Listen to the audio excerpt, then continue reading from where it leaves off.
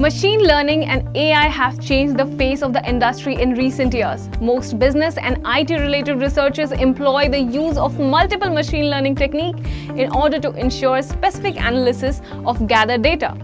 It has become such an essential part of the industry today that many cloud service providers have also provisioned ML capabilities as a part of their managed services. Amazon SageMaker is one such managed service provisioned by AWS, which allows developers to build, train, and deploy machine learning model in a production-ready environment. So if you feel the need to dig deeper and know more about it, stay right where you are, as we are going to bring you all the information that you need right on your screens.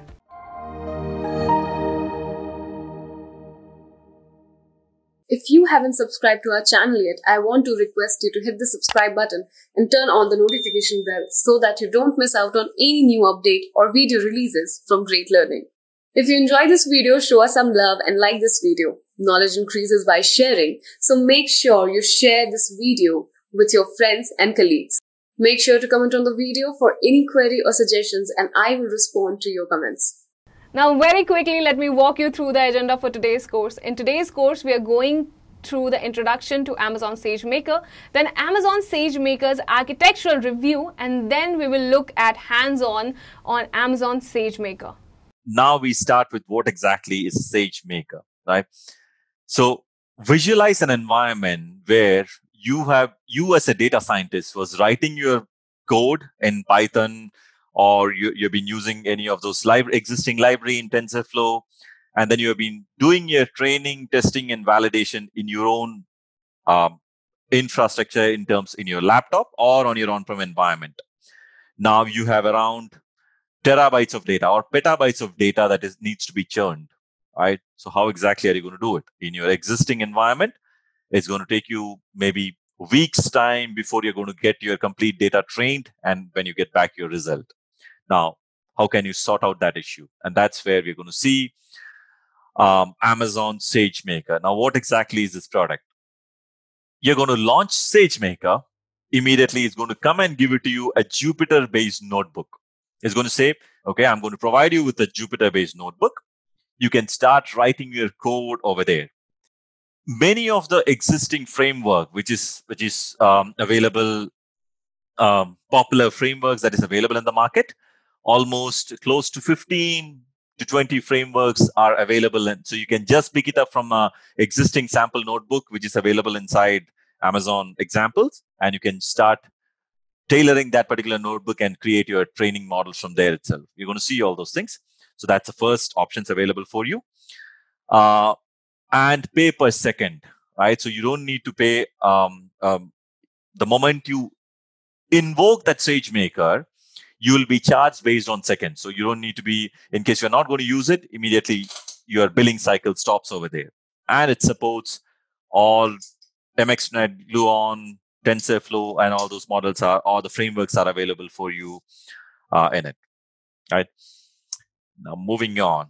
So this is what we have discussed right now, the typical machine learning process problem, right? So in your current on-prem environment, what exactly the process looks like? Your machine learning frameworks looks like first data collection. You're going to collect your data. There should be some source for doing that. You need to do your data integration. You have to do your preparation.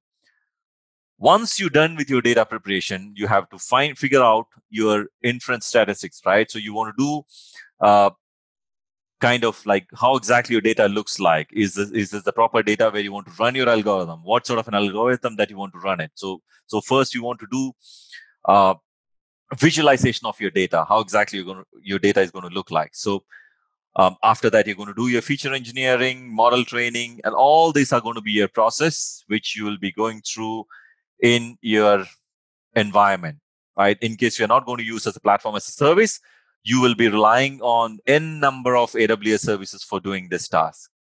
Instead, what you want to do is you want to rely on a platform as service, which is going to be Amazon SageMaker, right? So the moment you launch SageMaker, first and foremost, you're going to get a Jupyter notebook. It's going to be a reliable GPU-powered, productivity-ready workspace of a data scientist and developer. So that's exactly your Jupyter notebook.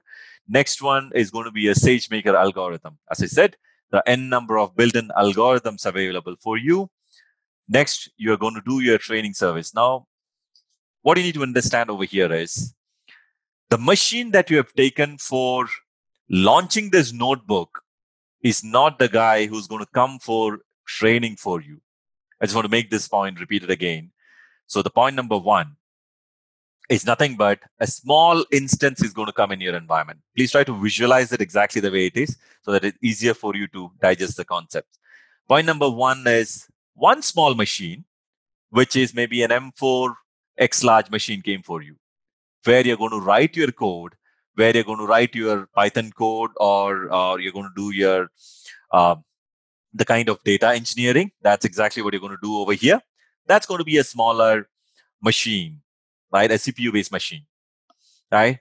Then you're going to select your algorithm. And the next, when you want to run your training service, what you need to understand is immediately a bigger machine is going to, a GPU-based machine is going to come for you just for running your training process, right? A bigger machine, massive bigger machine is going to pick up your data from somewhere. That somewhere is going to be our S3 bucket. It's going to pick it up from S3 bucket, do this process, your training process. The moment it gets completed, it's going to automatically get dies by itself, and your endpoint is going to get deployed in the SageMaker as well, right? So that's how exactly it's going to run. So this machine is going to be different, and this training machine is going to be different. So that's how exactly we're going to see this, how exactly this particular SageMaker is going to work for you. Any question over here before we deep dive into this component? So this is the component that we're going to deep dive into and understand how exactly it's going to work. Okay, so no worries. I mean, all this while, if you're not able to completely come and sync with me, remaining slides are going to be something which we are going to slowly and steadily go one by one and understand component by component. And that's exactly what you're going to do in a hands-on demo as well. So I expect a lot more interaction during that time. Fair enough. So this is the fair level hawk's eye view of what exactly SageMaker as a product has given you. Okay. So this is the complete architectural overview. And till now, I have not asked you to be completely attentive over here, but now I want you guys complete attention over here. This is where we're going to actually start our session, right? So all this while, it was a lot of stories, but this is the meat of this program. Fair enough. Okay, you can see multiple process over here. Start your training program, blah, blah, blah, training algorithm, each and every of this step, right? We are going to see what does this stuff means. First and foremost that you need to understand from this is, as I said, in Amazon SageMaker, there are built-in algorithms available for you. That means your XGBoost, your PCA, your K-means algorithm. All these algorithms are available as a Docker container for you, right? And that is residing inside Elastic Container Registry or ECR. Are we all good with that? There is an ECR container registry where I have my algorithm kept inside a Docker container. That's exactly what how I want you guys to visualize. Are we all in sync? Right? Now let's see how exactly this process works. Now, the moment I kickstart I start my SageMaker or my training process, what I want to do is, the moment I kickstart my SageMaker, what I want to do is I want to bring in my container. So think of this as my XGBoost algorithm that is available inside a Docker container, right? I'm going to bring that into my SageMaker session. That's the first step, right? Once I'm done with it, I'm going to bring, so you can see over here, start with my training algorithm packed into Docker image, published into Amazon EMR. Now, SageMaker algorithm is available inside your session, and visualize this gray box as your session, right? So SageMaker pulled the algorithm inside the session. Now, what more is required by this guy? He needs actual data which you need to supply, and you will be pushing that data inside an S3 bucket. The next task for you would be pull that data from S3 bucket inside the SageMaker session. Are we all in sync till here? I may just need a confirmation now at least. Forget about all this previous slides, what we covered, but this is the time where I want you guys to be in sync with me. Are we all good till here?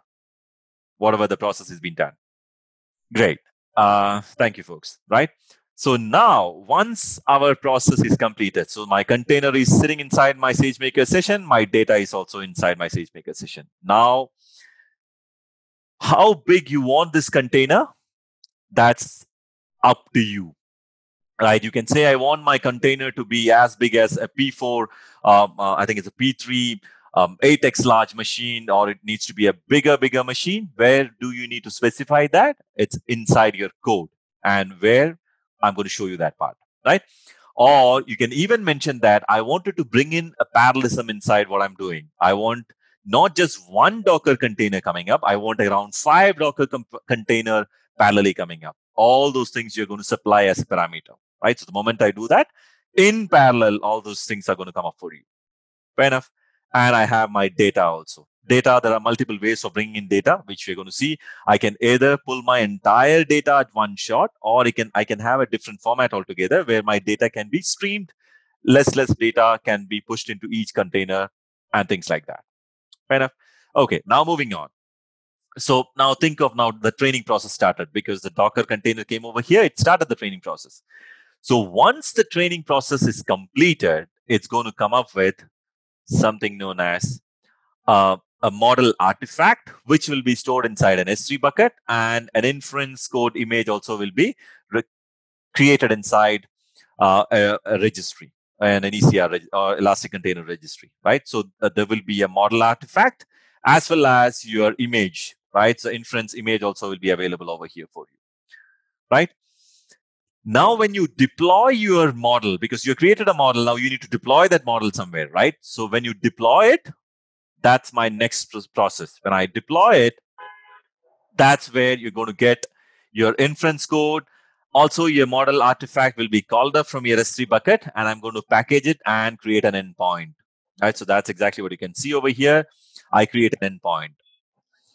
Now, what's happening is when you create this endpoint, you may have a massive bigger machines running over here. And this also, you can specify how exactly you want your endpoint to be catered, whether you want one single smaller machine.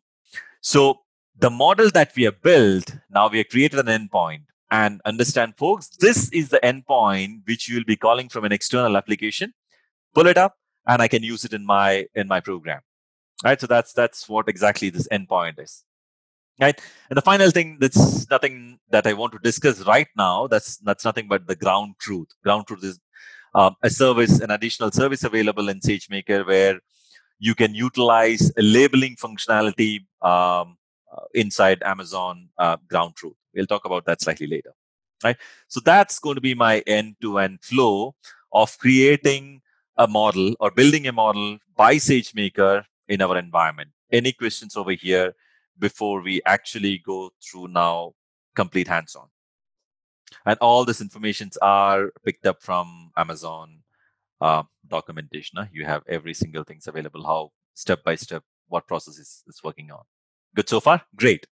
Okay, so we are going to see all these things live in action now, right? So make sure you are having registered yourself this process, picking up a Docker container, bringing up into a session, take your data, bring up into your SageMaker session, doing your the moment you build your training, the training artifacts is going to get stored inside S3 bucket. Also, your inference code image also is being created.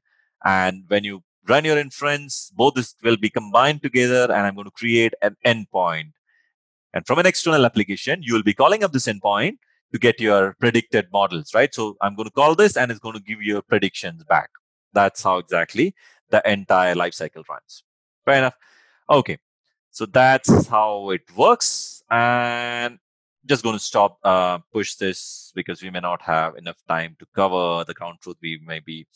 All right. So that being said, we are going to directly jump into our SageMaker sessions and things like that. I just created some backup environment as well in case you guys know how exactly demo sessions would be, right? It may not work exactly the time when you really need it. So just created some backups environment somewhere so that we are all good. First and foremost, what I want to show you guys is there an area or a region where I can start everything together. Okay, let's start with, okay, SageMaker services. Where do I get it? I'm assuming everyone know how to get into this AWS um, console, provide your user ID, password, and get into AWS console. You guys are an expert in that. I'm pretty much sure. I've selected my North California region, right? The reason behind, nothing specific. I just want to have my demo started over here, but I'm going to switch back to an environment where I have already created and kept it something so that we don't waste time doing that. Okay. I'm in my North California now, and Amazon SageMaker. I'm going to type in Amazon. Sorry, I missed it. It's better. Just put in SageMaker, right? Click on SageMaker, which is there on my left-hand side of my screen. All right. It's going to say Amazon SageMaker, build, train, and deploy machine learning models at scale, right? So that's exactly what you can see. There's a build process, there's a train process, there's a tuning, hyperparameterized parameter tuning. That's also we're going to discuss. And then I can deploy my model, right? Make sure you're visualizing that image, which we have spoken about some time back. All right. So where do I start my journey with? Click on Notebook Instance. Now, what exactly is this? This is the place where you're going to create your Jupyter notebook, right? So how do I do that? Click on Create Notebook Instance. I'm going to say my notebook instance name, Great Learning Notebook. I just want to have California, NC over here, right? Notebook is coming back and asking you, okay, how big a machine you need, right? Does your data crunching, or do you have a humongous amount of data with you? Your data engineering process is going to take you, does that make you go for a massive bigger machine, or are you okay with a smaller machine? That's a question it's going to ask you. So that's where you can see over here. Understand one thing, folks. This is not a machine that is responsible for training, right? Let me just come back to that slide once again. So this part, not this part. For training, there is a different machine altogether going to come up. So first, to write your code, what is the machine that you require? Now, you may have your question. So why do I need to have a massive big machine just for writing my code? Understand, even your data engineering, your data, the feature engineering, whatever manipulation, whatever the data massaging, data crunching, all those things, what you want to do, that should be done in this machine. That's the reason you have to choose an appropriate machine which can actually do that task for you. I'm going to pick up T2 Medium. I would request you guys to just go for aws.amazon.com/free, which says for 2 months, there is one machine available for you. I am assuming that's going to be T2 Medium. We don't have a T2 micro machines over here, right? I would assume it should be T2 medium so that you also can exactly do this exercise by yourself without, free of cost. That's exactly what I mean, right? Now the permission part of it. So you may have to create an Amazon SageMaker role. In case if you don't have one, you're just going to say create a new role option, and you're going to select which S3 bucket you're interested, or you can create all S3 bucket. I do already have a role in place, so I don't need to worry about it. And my assumption is you guys are pretty much aware of what exactly is the role and things like that. Now, if you have an S3 bucket where your data is residing, you can even specify only that bucket name over here. Or I'm going to say any S3 bucket. That means every single S3 bucket you have access to it. Right? I don't want to do that right now because I do have a role already available. Okay. I'm going to stick on to complete default mode over here. And what I'm going to do is create notebook instance. Click on this. That means a T2 medium machine is going to come up for me. Okay. And this process is going to take some time for you. It's going to take some time before that's our first process that's got completed. Building up. One question. Sure, go ahead. So we selected T2 medium here, right? So what is the parameter? On what basis I can decide whether to select medium or large or extra large or something like that? Yeah, so that visibility you should be having. Basically, in case if your data is going to be pretty heavy or huge, and then you're going to see my data crunching. For doing my data crunching, I may need a bigger machine, right? So you know that there are T2 medium, T2 8x large, 4x large sort of machines. So I need to understand for churning my data, 1 GB RAM and 1 core processor, that's not enough, right? So that kind of an insight you should be having yourself, because otherwise what's going to happen, it's going to take you a massive, huge amount of time doing it. And even at times, what happens if your entire data needs to reside in memory, even it can fail also. So that decision you should be knowing based on your cloud expertise. So that's where you need to. So just go and see the configuration for T2 medium and see how much is it.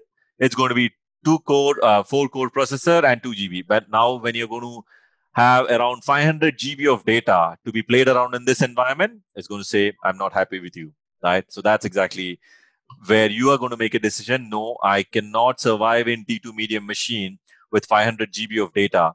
I may want to go for a bigger machine so that I can get my data engineering process or engineering process being processed much faster. Otherwise, it's going to take you almost 4 or 5 hours for your data crunching process. Okay, but this is only during development time, right? Absolutely, yes. This is your development time. Great. Any questions, or can we move forward? Yeah, I have one question. Go ahead. This instance, right? It says ML.T2. So normally we don't say this ML. Is this specific to machine learning?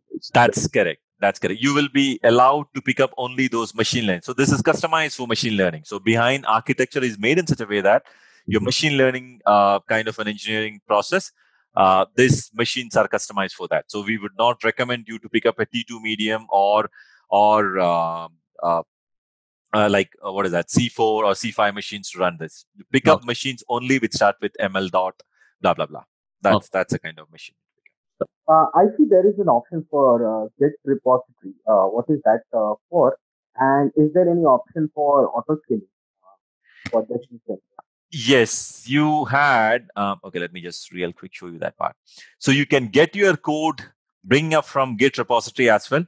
So if you have a Git connected, right? So you can get your code you can mention your repository over here, and you can get your, the kind of CI/CD pipeline established over here. The moment you do upload your code over there, you want to get it, your credential needs to be supplied over here, and that data can be pushed in. It can be pulled from your Git. So that's exactly, I have not done much of that activities, but yeah. So once, just for a POC purpose, I've done that part. So that's what the Git is. And okay, one thing which you mentioned, I guess I missed that part. Where did you see inference part? Elastic inference, or your own experience you're talking about, or you did not see it over here, right? No, I didn't see it over here. Maybe an additional configuration. Yeah, no, it's not an additional configuration. So the elastic inference is not available in North California right now. That's the reason for it. Okay, so I'm just going to show you that. I'm just going to come out of this. Just going to cancel this. Okay. So elastic inference is available maybe, yeah. So our Jupyter notebook is anyways ready, but we're not going to run over here. We're going to run this process inside Ohio, where, let me just real quick show you elastic inference as well. Create a notebook. I guess it should be available over here, right? You can see over here elastic inference.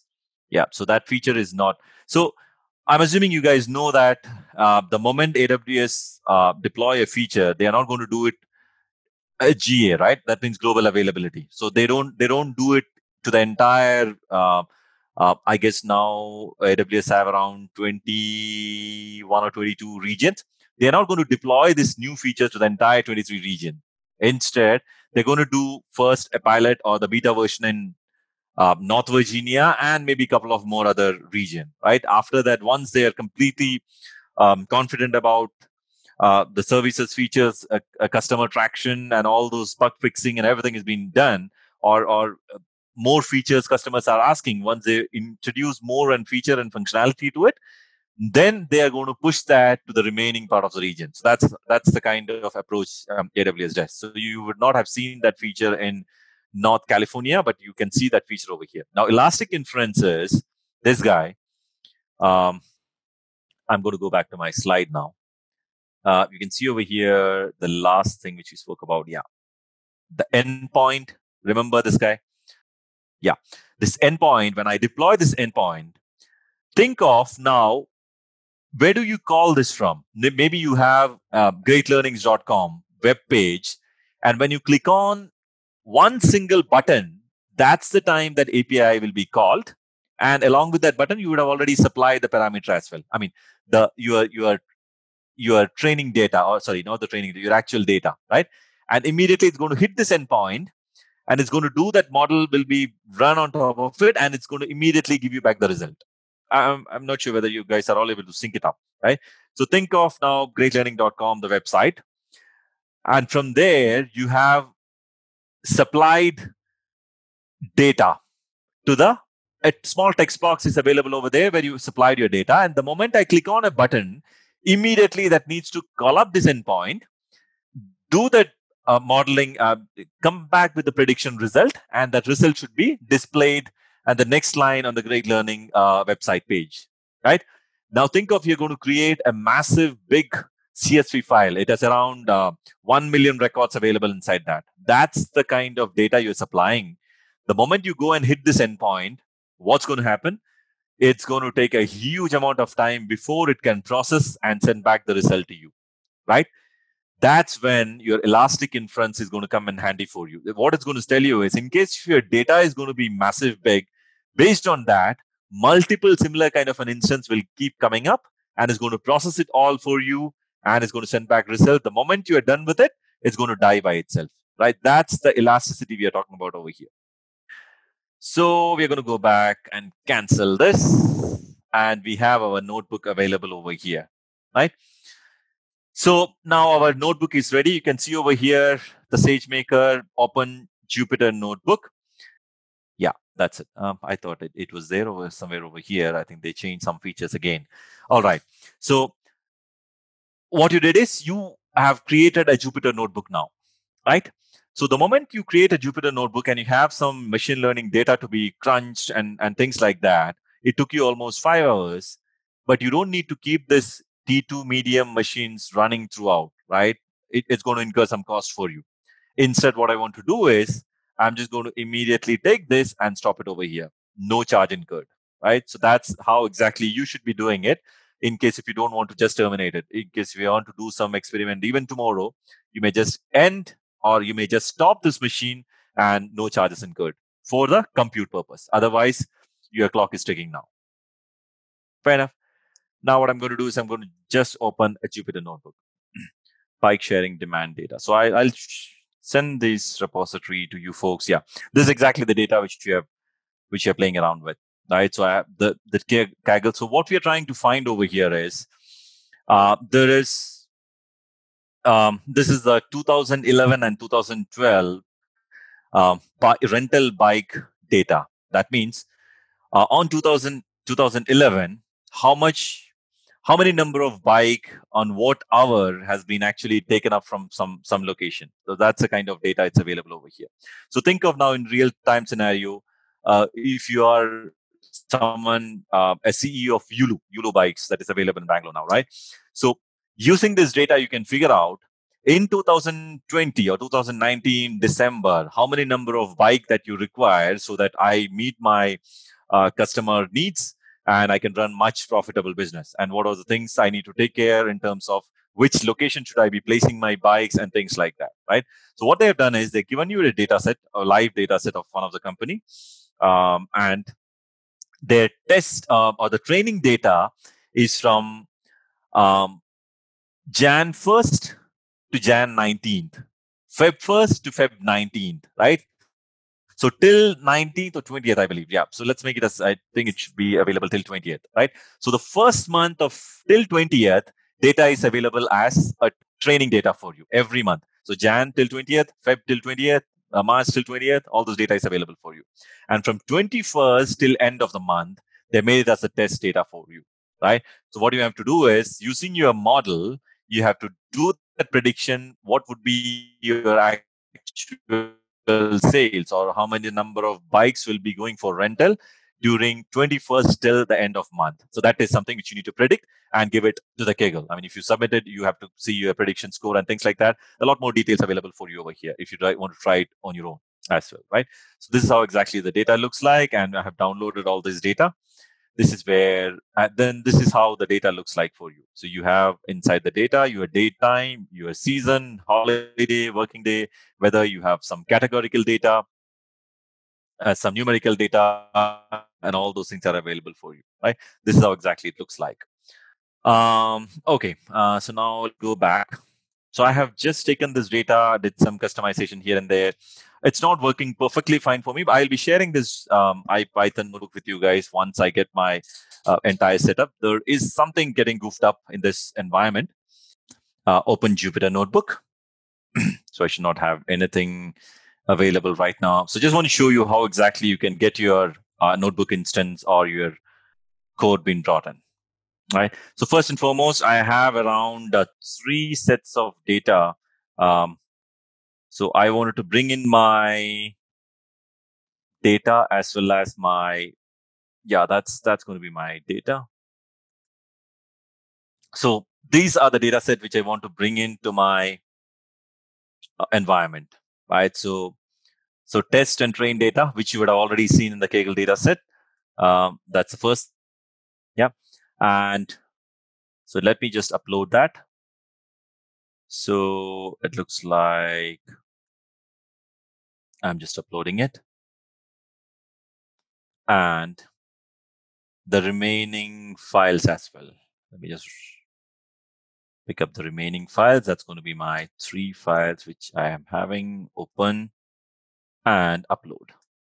So once I'm done with my complete, I may have to do some tweaking to get it working perfectly. It's showing some sort of haywire result right now. So once I'm sorted out that issue, I will be sharing this Jupyter notebook with you guys so that you can play around from your end. Okay, so that's my test. And the first and foremost, what I want to do is I want to do some data preparation. That's my SageMaker notebook.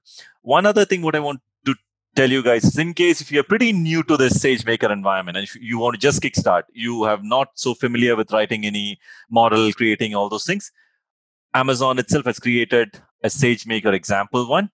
You can see over here, deep learning AR, Amazon algorithm. You can have your LDA, K nearest neighbor, and all those available notebooks are available for you. Click on it. You can start putting your data and start your innovation over here. Or even there are many of those notebooks which is even having the notebook. Even having the data inbuilt inside. It's going to retrieve it from one of the S3 bucket, and it's going to start doing your processing for you. So it's a much easier environment to start your journey with, right? But what we are trying to do over here is we already have some built-in algorithm available, so we're going to play around with that. So in files, I have all this down uploaded inside my SageMaker now. First and foremost, my data preparation. That's my data re-engineering part, feature engineering, or I want to do some data massaging over here, right? So let me just do a so I have already run this process, and I'm assuming you guys are familiar with Jupyter Notebook, right? So you can use it as a cell. You can have your comments being written over here and all those things, right? That may be slightly beyond the scope over here, and you can have it as a markup code or a markup language, blah blah blah, right?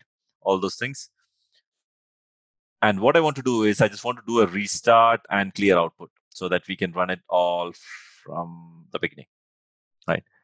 Restart and clear all output.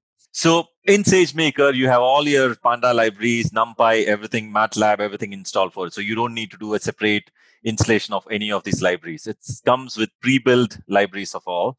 So I'm just doing, these are my entries. I'm importing matplotlib.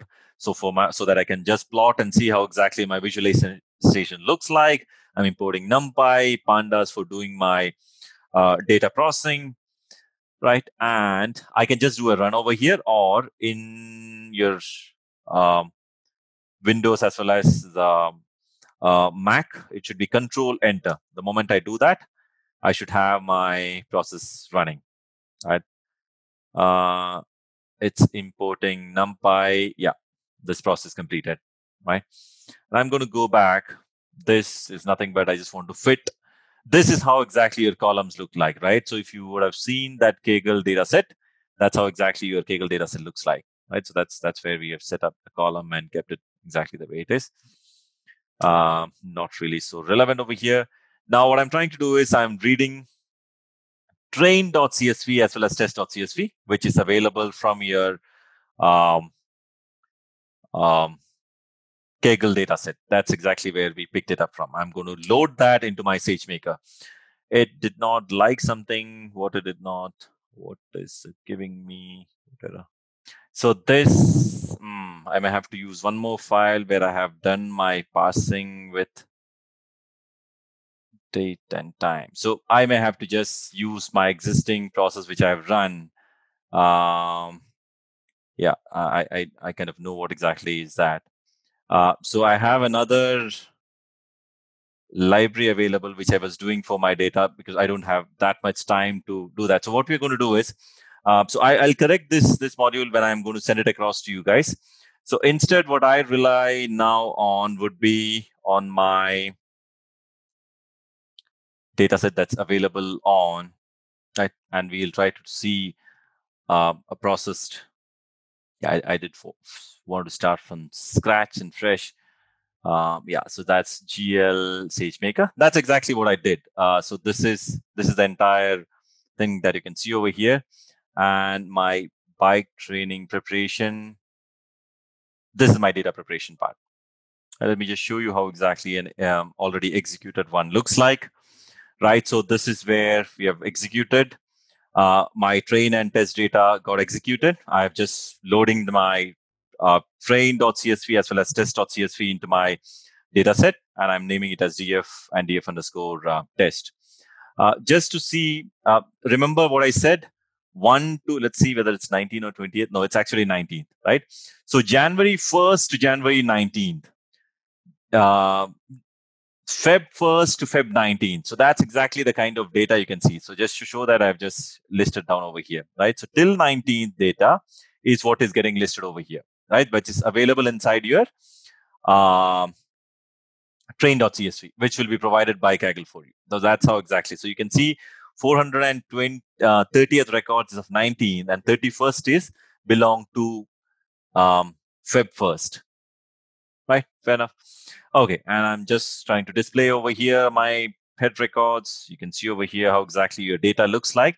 Now, what we want to do is I just want to split this particular date into year, month, day, and week. So that's exactly what you're trying to do over here, right? So add features, and I have extracted this date, and I'm just pushing it into so that I can have my hourly based data available for me. That's the whole and sole reason behind it, right? So that's what we are trying to achieve over here.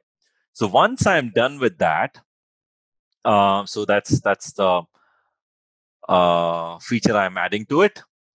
And you can see over here df.type. So I have just added, based on this function, I've added year, month, day, and week, hour. So that's exactly what I added at the end of my data set. Right? So it's just cleansing my data. I'm doing my data feature engineering part. That's exactly what I'm trying to do. Now, I'm not sure whether I have executed this part. No, right? So yeah, so I may end up having trouble showing you this part. So I'm just doing my correlation. So that's so what I'm seeing over here is I have my maximum correlation with hour. So I just goofed it up now. So you can see in this recording just previous. And when I'm going to send across this particular file for you, you can try it out yourself, right? And what we are trying to do is we are trying to take a mean hour, right? So how exactly you need to visualize this? I have this entire data set available with me. This is my data set. So what you're trying to do over here is, so what you need to understand is I have just appended my hour, day, time, everything with my existing data, and I'm just plotting it. That's as simple as that. And in the plot, what I'm seeing over here is hourly base. This is how exactly my data looks like. That means 0th hour, the number of bikes that is given for running from one location is going to be like close to maybe 60 or something. This is 12 in the midnight, and 1 o'clock, 2 o'clock, 3 o'clock. You can see it's slightly dipping. And then when it slightly increases when the day proceeds, right? So 8 in the morning, you can see a huge number of guys are using those rental bikes. So 350 bikes are being used 8 in the morning. And 9 again, it started dipping. And somewhere over here at 10, it's again dipped.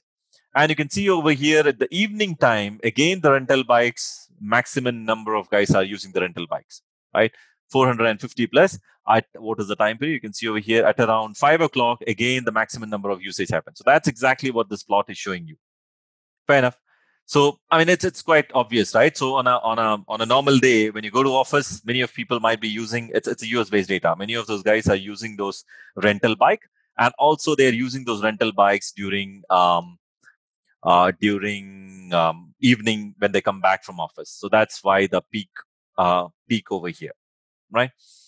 So now we are just grouping it based on count of means. That's exactly what we did. Now what we want to do is we want to use this data to be processed by 2 years. So it's available for 2011 as well as 2012. So that's the data it's available for you over here. So we are just going to take this data and use average hour or index level. And I'm just going to utilize this exact same code which we have utilized. And this is what I can see as my data, right? I can see my data in 2011, it looks like this blue line. And 2012, it's exactly the similar kind of a trend that has been followed, but only thing is the slightly higher in number, right? So if you are a Yulu guy and if you want to make a prediction, 2013, it's much easier for you to figure out how many number of bike should I be keeping at one location. And if you have an entire different data set which talks about which location am I concentrating on, we using that data, you can say, okay, in the year of 2013, I should be having somewhere close to 600 plus bike kept in somewhere in New York or somewhere exactly on what city or what location, right? So that's the kind of insight that you can derive from this plotting, right? Group by hours. I'm just going to, and then what we are trying to do over here is we have split this data into working hours. And so you can see in the Kaggle data set, you had one was a working day. If it's going to be whether the day is neither a weekend. Okay, so that's going to be, if it's going to be a 1, that's going to be a working day. And if it's going to be 0, that's going to be a non-working day, right? So that's how exactly the data looks like. So in case, and that is exactly the kind we utilized over here. Sorry, it's, yeah, right? So what I'm doing another plot over here. What it says is if it's going to be 1, that means it's a working day. My chart looks exactly the same, right? That means 8 in the morning, it's the peak increases, and 5 in the evening also my peak is pretty much high. Whereas I can see the data set over here. It's on a non-working day or on a holiday.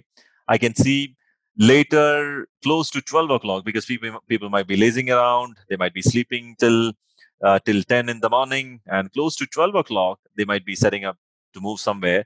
So on a non-working day, this is the time period when you can see maximum guys are going to use the bike, right?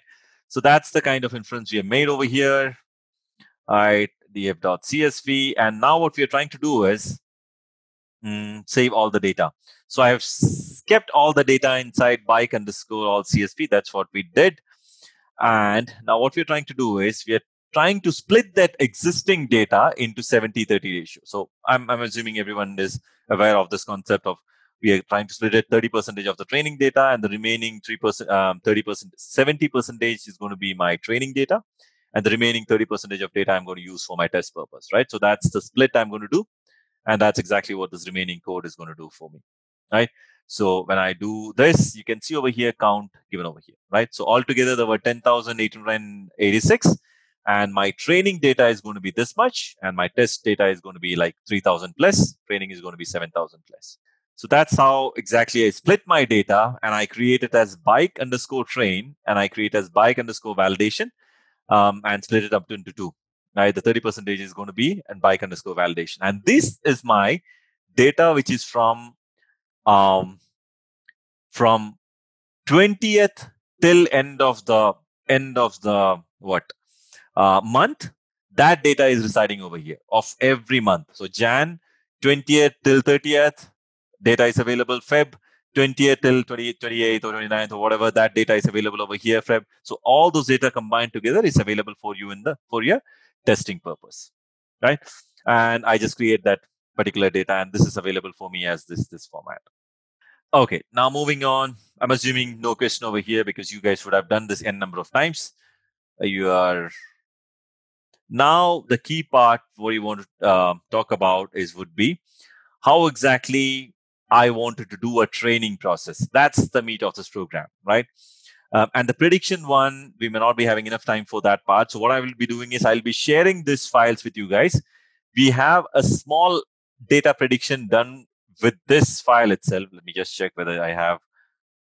And what we'll do is you can run this on your own with this particular bike train underscore prediction, right? So what you're going to do is the existing deployment that we have done, that deployment you will be running through prediction, right? So that's a task which is there for you.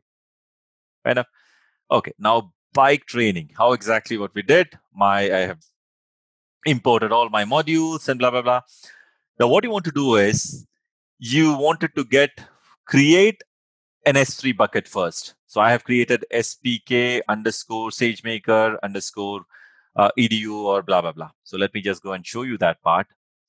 I'm just going to go to services, right click, open up, and then show my S3 bucket. Services and S3. Yeah, so the name of this SPK SageMaker. So SPK SageMaker. That's my bucket. Right, inside that I created a bike train folder. I did not create it. Basically, I just have to keep that. My process over here is going to automatically do that for you, right? So training file is bike train / everything is done for you. So you just need to create this SPK underscore SageMaker.edu or basically whatever the S3 bucket that you want to create, right?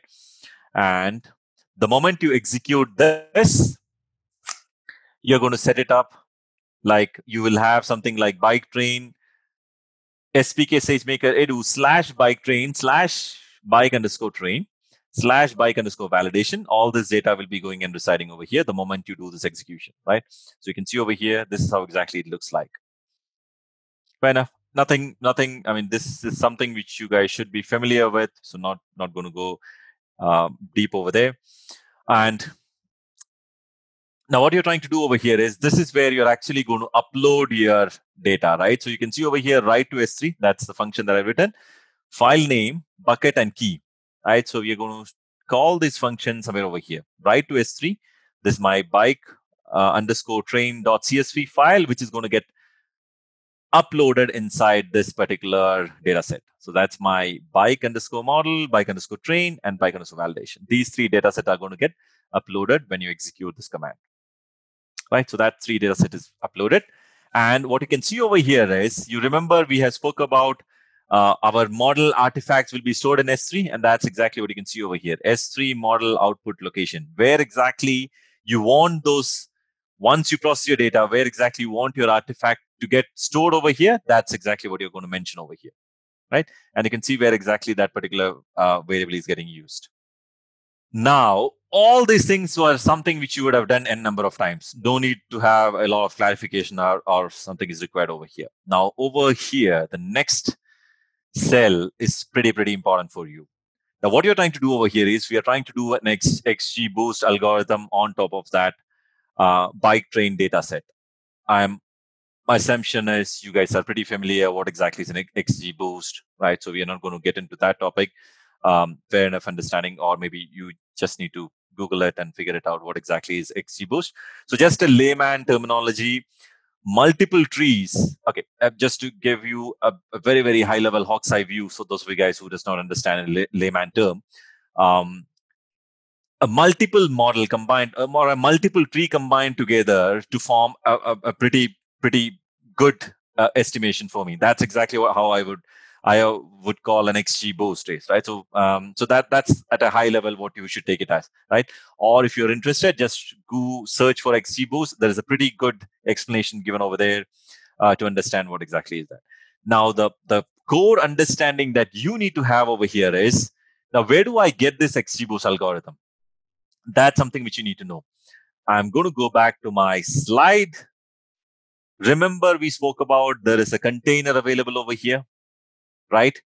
I need to bring a container which is filled with XGBoost algorithm written inside. That is what I want to bring into my SageMaker session. Now, how do I do that, right? So where do I get that container? That's the question I should be asking.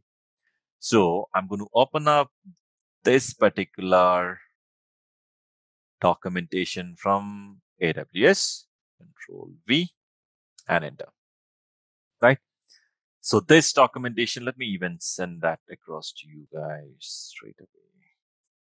Yeah. So now what it's talking about is, in case whatever algorithm that you're going to use is going to be blazing text, this is exactly the path you need to find out.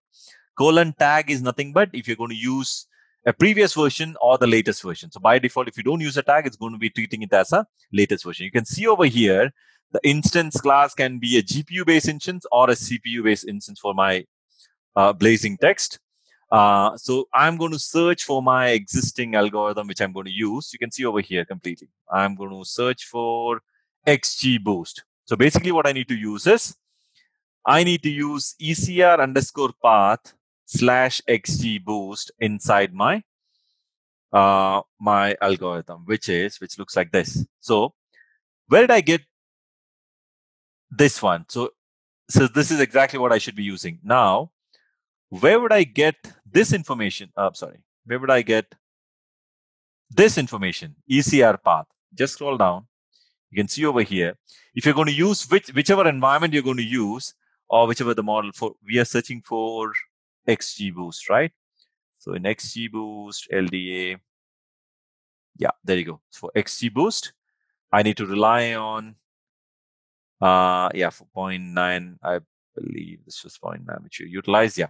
So I need to rely on this particular. So in case if I'm going to run it in US West 1, West 2, or East 1 or East 2, this is what I need to use, right? So blah, blah, blah. This is exactly what my ECR is, Elastic Container Registry, right? And that is exactly what I have used over here. You can see over here, container registry that has been used, and slash XGBoost and latest, right? We want to pick up the latest one. So so you can get this run in US West 2, East 1, East 2, US East 2, and EU West 1, right? In case if you want to go for any other region, that's up to you. So you can just pick up corresponding region of your choice, and you have to just fill in that particular container registry information over here. Fair enough. I'm assuming everyone is fine with that part. So this is where your container is going to get pulled, right? Now you have to have a corresponding role also, right? The one which, remember the first, when we created our SageMaker, we created a role. That's exactly what this role is, right? And now you can see over here how exactly I can build my model. Now, the beauty of SageMaker is, okay, let's start with this part and then talk about the SageMaker one, right? So now, remember we spoke about how exactly your SageMaker would look like. So I'm going to say, for training my instance, I need an M1, M4 X large machines, right? Remember, for our training purpose, we have actually spun up a machine which was like, remember this machine was just T2 medium machine, right? This is our Jupyter notebook machines. But for the training purpose, I'm going to define over here, I need an instance which is going to be my M1 dot M4 dot X large machine, right? ML dot M4 dot X large machine, right? It's not M1, it's ML dot, right? So machine learning. And I'm going to say my count is just needs to be 1. Now you're thinking you have a humongous amount of data. Now you want to have a parallel process also in place. In that case, you may want to increase this count. Now you may ask a question, how do I know whether I need 1 count or whether I need 4 count? That's mere sheer experience. We have just tried to play around with, at times we get a better result with 1. At times it has been turned out that we are going to make it 3 or 4 machines that gave a better result. It's just a parallelism. How exactly you can bring in the parallelism in case your model execution, you may have to slightly play around with, because if you just bring in parallelism, but your data cannot do that slicing or a streaming, still your parallelism is not going to work, and it's not of any good use for you. You need to understand all those parameters in place, right?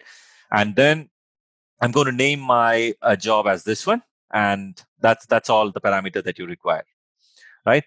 And now I need to any questions over here? Let me just take a pause over here before we go to the next part. Any questions still here? Because that's where you may have a logical. Are we all good till here? Or oh, sorry, there was some question from someone. You need to execute. Yeah. So sorry, someone has asked you have to DF. No, it's not going to work because I've done some data processing prior to this. There was a multiple version of my data processing one, so that's not going to do. Even if I do that DF, that's not going to work for me because I've done some tweaking with a different IPython module available for me, which I slightly goofed up. But yeah, so even if I execute it exactly the same way, you will get exact same results. Sorry, any questions, or are we all good till here, or is it becoming? So make sure you guys are in sync with me. So this process is nothing but the Docker container that was being brought in from here, right? So as I said, from here, whether should I be bringing one Docker container or should I be bringing 4 different Docker container over here? That's exactly the question that you should be asking over here. So that part is being covered over here. Okay. My assumption is silence is actually a little deadly. You understood it thoroughly, completely, or you didn't understand it anywhere, right? So if it's the in-between stage, there is going to be a lot of questions. But okay, I will take this assumption as you're okay kind till here, right? Okay, now this is one of the key part which you need to understand in terms of hyperparameter, right? So a beauty of SageMaker is you can supply your hyperparameter to your algorithm. For an XGBoost, these are my hyperparameters. The maximum depth is nothing but the number of leaf that I can go. That's exactly what, the number of hierarchical structure that I can go is what your maximum depth is for your XGBoost, right? And something num round talks about an objective function, which I'm going to use is linear. And num round is nothing but how many iteration that I need to go, or how many jobs should be executing. That I'm specifying over here. My total number of job execution should be 150, right? So 150 times this job is going to run for you before it's going to finalize and give you a optimal model, right? So that's exactly what it means. Now, so I've just listed down over here. That's how exactly it looks like. Estimator dot hyperparameter is going to be this value. But the key point of what you need to understand over here is there is a function available in terms of hyperparameter. I'll even send you this link. I have not stored this link for you.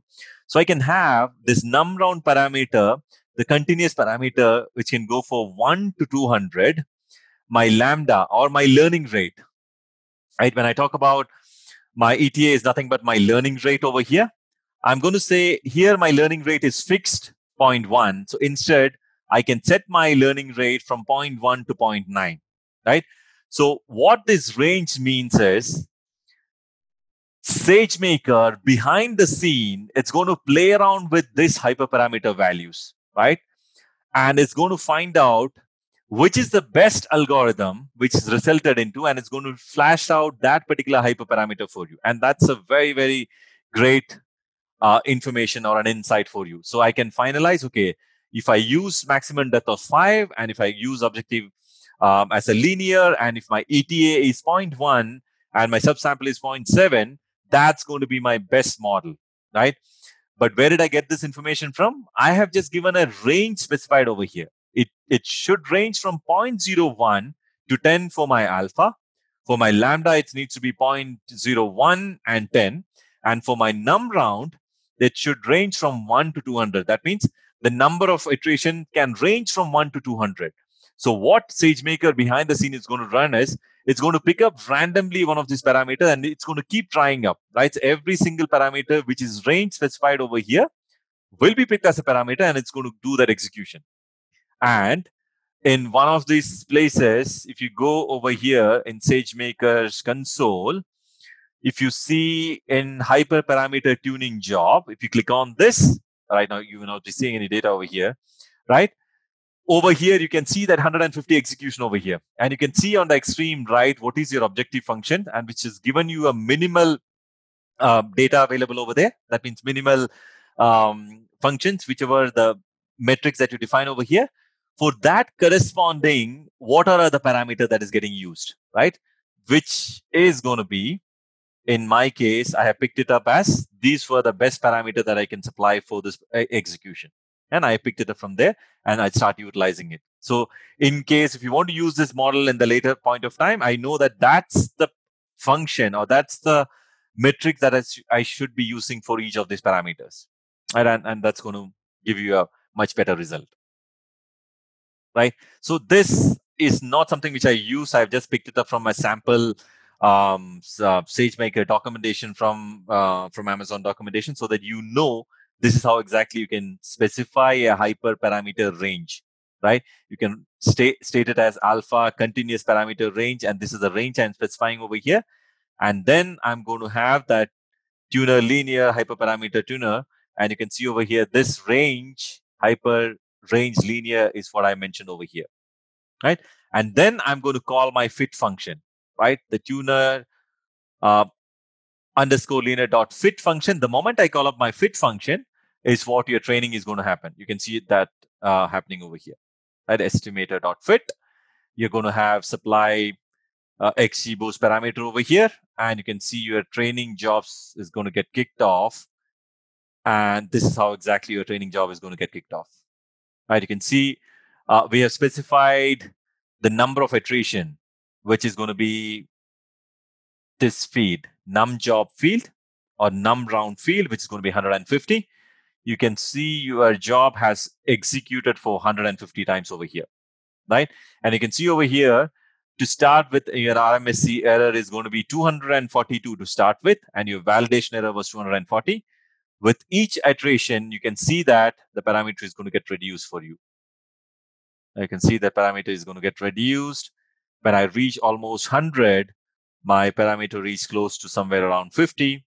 And when I reach close to 150th execution of that particular algorithm, I can see it's pretty much close to what for my best RMSE. Root means square error, right? I'm assuming you guys know all this, what exactly the RMSE is, right? You can see over here, it is going to be my 41, and that's where 150th execution has resulted into 41.45. It's slightly lesser than this, yeah. Right, so that's where we define our learning rate, and our RMSE is defined over here. And you can see the number of execution, the billable seconds for that particular execution is 64 seconds, right? You will be charged for this M4 machine that you spinned up, this ml.m4.xcharge machine, you will be charged for 64 seconds. That's exactly what it means. Apart from the data transfer and all those costs, but your training instance charge will be just for 64 seconds. Compare this with the way you're doing traditionally. Traditionally, what you might have been doing is you would have taken up an ml.p3 machine, which is going to be a massive GPU-based machine, right? And for writing your code, also you're using exactly that particular GPU machine.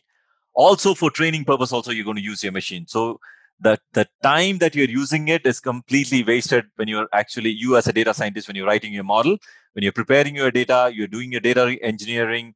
During that time, you are actually using a GPU-based machine. But over here, only during the training time, your GPU-based machines are going to come up, and which is going to be just 64 seconds. And you've been built for that GPU-based machine only for 64 seconds, whatever you have specified over here. Right? So that's exactly what's happening over here. And once I'm done with my execution, I get my model created, and next, the code I'm going to explain is instance type for my inference purpose. That's going to be my, again, M1 for X large.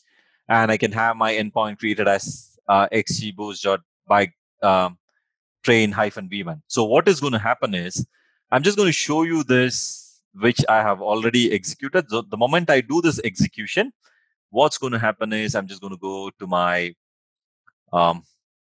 North Virginia region, where I could see, I'm assuming I still have my endpoint deployed over there. Or did I remove it? Oh, no. Yeah. So that's exactly what so the moment you're done with the execution part, you are going to get automatically an endpoint created over here. And this is the endpoint. If I click on this endpoint, you can see over here an HTTPS link is going to get created. And from your external application, you're going to call this API. You're going to make an API call for this endpoint, right? And you're going to get your results executed.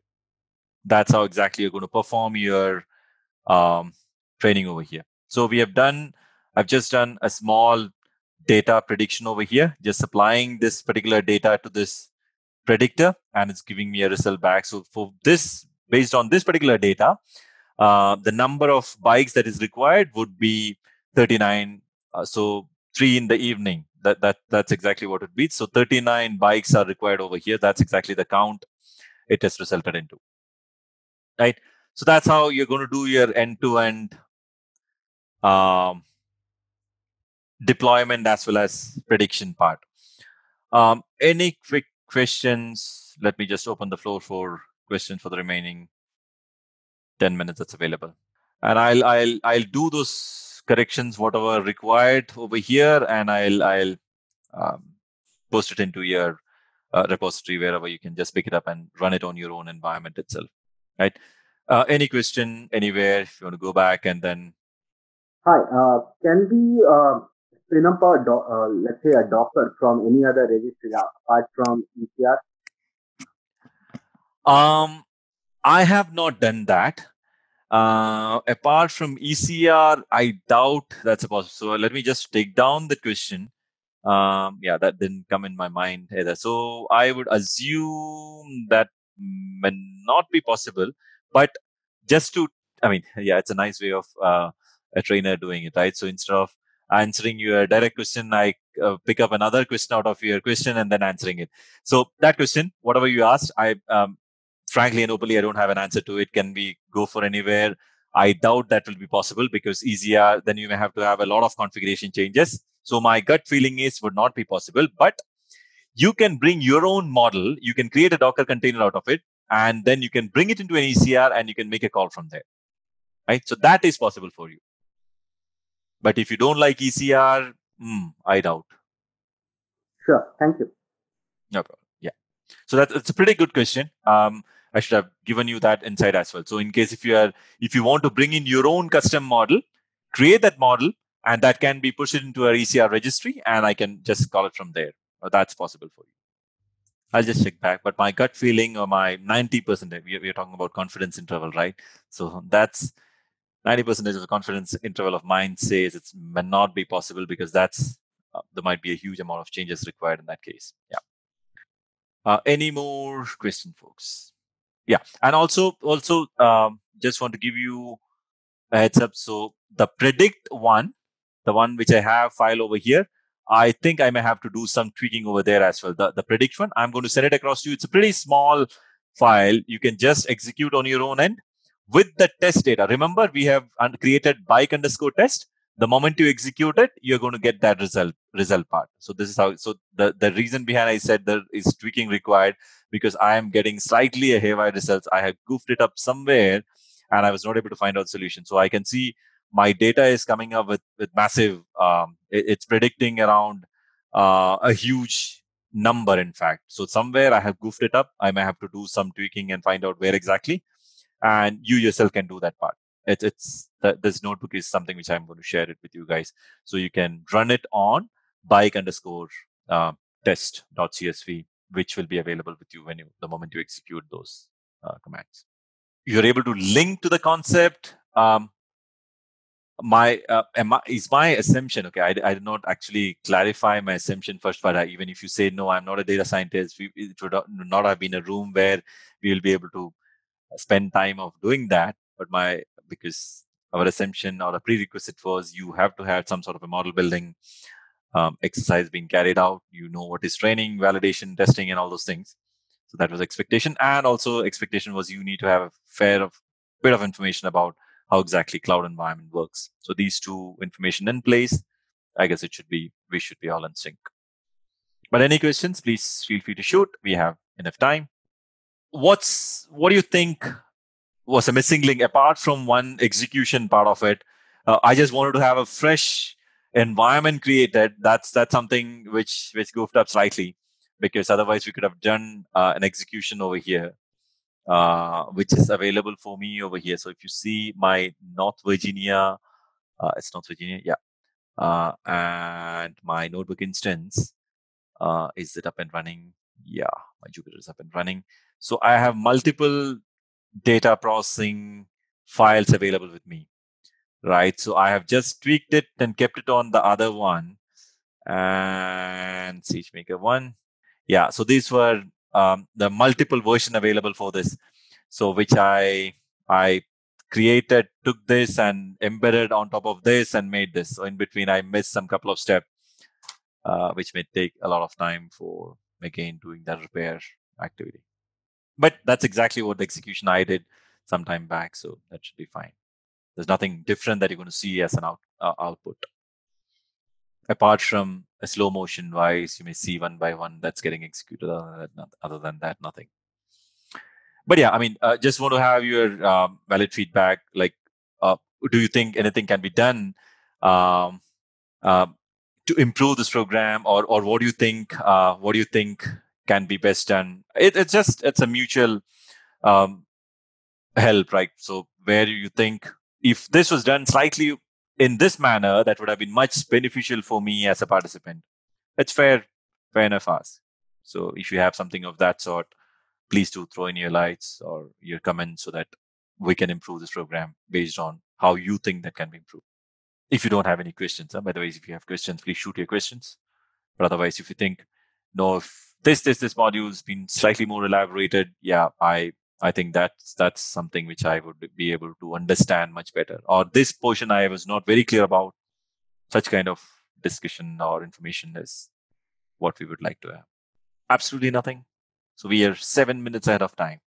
So is it like the moment I give this file, you will be able to create it on your own and then run the process without any hassle? Is that what you think? So you are becoming a SageMaker enabled data scientist from today on. Hi, can we integrate any visualization data tools with this? With SageMaker? Yes. SageMaker itself, you're telling, can I connect it with Power BI? Power BI, or I may not know what would be the real, because as a visualization part, we actually can have uh, um, any of this plotting or anything being done over here itself. Is there any other additional services that you can connect? I may have to check. My gut feeling is cannot be. Can we connect any visualization tool? But where would you think would that be a real necessity? Because I mean, you can have an API call for QuickSight can be enabled. I'm not sure. I have never done it because I was always happy with the kind of either Matplot or even the existing Python visualization. Some of those APIs that has been given is what I have always used. So I have not tried connecting with any other additional services, but I can check and come back to you on that. Because do you do that whenever you're running that on your Jupyter notebook in your current environment? Do you actually rely on some other visualization as well? Not really. Okay. So we have a different team. So in that case, what they do is they actually pull up the data manually Okay. and create, utilize that and create use it with a visualization. Got it. You separately, you want to have a much more enriched kind of a visualization. So you rely on Tableau or any of the other tool, and before you actually bring in your data. Got it. Yeah. But in that case, maybe you may have to do this exact same exercise over here as well, is what I feel, because I think so. This is a container way, blah blah blah. I doubt whether that will be possible. But yeah, to be frank, I don't have the. Yeah, that's exactly what it is. You can use matplotlib and cbon packages, which is quite good. Yeah, true. So that's the matplotlib is what we use, and the cbon packages is exactly the way you're using your Jupyter notebook. You can use exactly the same way, but connecting to an external source, that's something. Normally, a data scientists don't use it, but yeah, you never know. So there can be remote kind of scenario that you can end up with, right? But yeah, that's something new. That's something even I will try to find out from my end as well. Yeah, that's true. Data scientists don't, business analyst mostly does. Yeah, but I would say when I'm doing my data engineering and trying to run my training testing, there was no need ever. I have never seen a practical scenario where uh, a business analyst also had to do it, unless and until I'm processed my data and send it across, and then they're doing it, right? So that's a different arena altogether, right? So that's not really my data enriching in terms of model building. Before I get my model, absolutely. I mean, the gentleman who asked this question is absolutely right? So before I even get into this part, I just want to do a good amount of visualization. Yeah, that's a fair ask. But in between, in a Jupyter notebook, I've not seen many guys doing that. Now, very quickly, let's summarize today's video. In today's video, we discuss the functions that Amazon SageMaker helps in performing, elaborate on Amazon's SageMaker architecture. Then we demonstrated a practical application using Amazon SageMaker. If you haven't subscribed to our channel yet, I want to request you to hit the subscribe button and turn on the notification bell so that you don't miss out on any new update or video releases from Great Learning. If you enjoyed this video, show us some love and like this video. Knowledge increases by sharing, so make sure you share this video with your friends and colleagues. Make sure to comment on the video for any query or suggestions, and I will respond to your comments.